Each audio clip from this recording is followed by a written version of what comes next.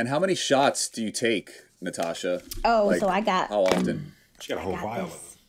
I mean, literally, like, yeah, there's a whole bunch in here. Is it like a couple times a week, every day? No, it's once a day that I take them. And then I have a doctor's appointment every 2 days. So literally I have to myself. Damn, girl, don't be doing it like that. And do they take those, pictures and basically see what's going on inside? How often?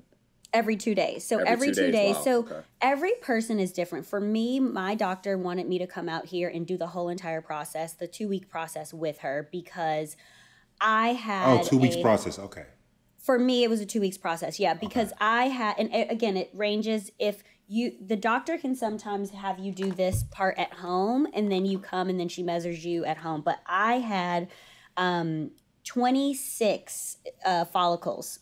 So that's like a lot. And I'm like small. So she's like, so every time my estrogen levels that I was giving myself, she was making them higher and higher every day just to see how I feel. Because you really go from being, like, to put it in perspective, you go from being not pregnant to being like 4 months pregnant.